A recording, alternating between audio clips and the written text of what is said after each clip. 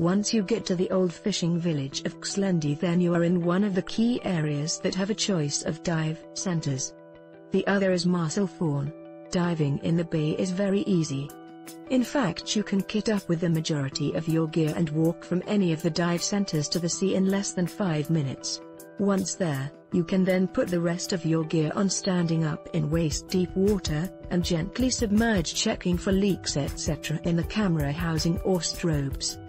After Xlendi, there is no more shore diving on the south-west coast until you reach Dwejra, which is the main tourist attraction on the island with the inland sea, Azure window and Fungus rock. Facilities: 3 dive centers in Xlendi. Public toilets near the main car park at the head of the bay. 3 hotels. Loads of apartments to rent. Stacks of places to eat, from small pizza bars up to mid-level restaurants. The best ice cream shop on the island.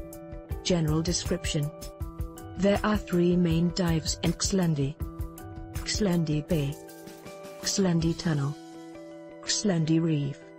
Either side of the bay provides a nice shallow check dive along the rocky walls. The Xlendi Tunnel is directly opposite the 4th, 5th ladder entry points on the northern shore, and the Xlendi Reef is about 300 meters west along the northern shore.